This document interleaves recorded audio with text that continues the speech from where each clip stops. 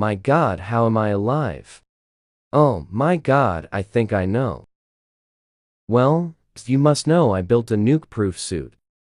Of course, it's the nuke-proof suit. How could I forget about it? You have not won this yet. Wait, what? Who said that? It was me, Earl. You forgot the deal. I am not free until you are dead. Okay, cool, but what the hell do you plan on doing from down there? Not sure, but I will figure it out. Oh, wait, I see your little voice box. What's stopping me from busting you open with a hammer? The fact that I'm made of invincible metal. Okay, but why were you not fully made of that? It was very heavy.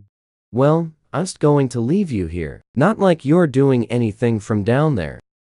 Mark my word, you will regret this. I don't really care, but anyways, what is this book? Oh no, no, no, touch that. Now, I just want to touch it more. It's called The Truth About Thomas. Stop, I warning you, what's in that book could destroy the world. Shut up, Earl, I'm reading anyway. It says hers that ancient demon known as Calebant chooses the most evil human on earth to take his place as ruler of evil. It said that once he chooses a new ruler, they get his powers.